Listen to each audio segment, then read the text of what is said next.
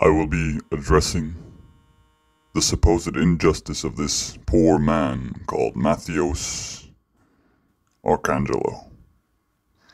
As we can see from the video footage captured from the houses nearby where he was shot and killed, he was acting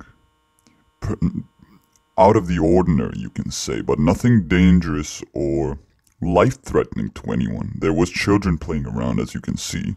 They go inside, police show up, and just supposedly shoot him dead out of nowhere.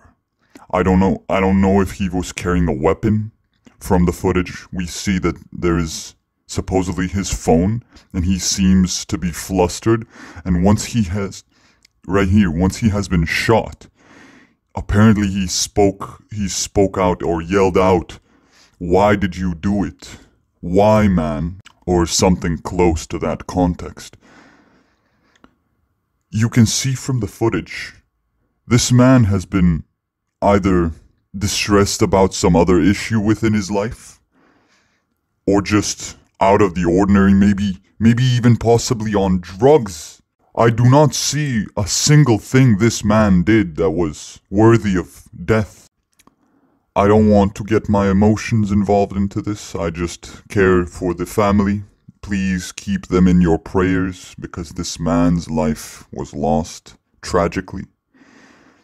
And I really do sincerely hope that someone will be held accountable.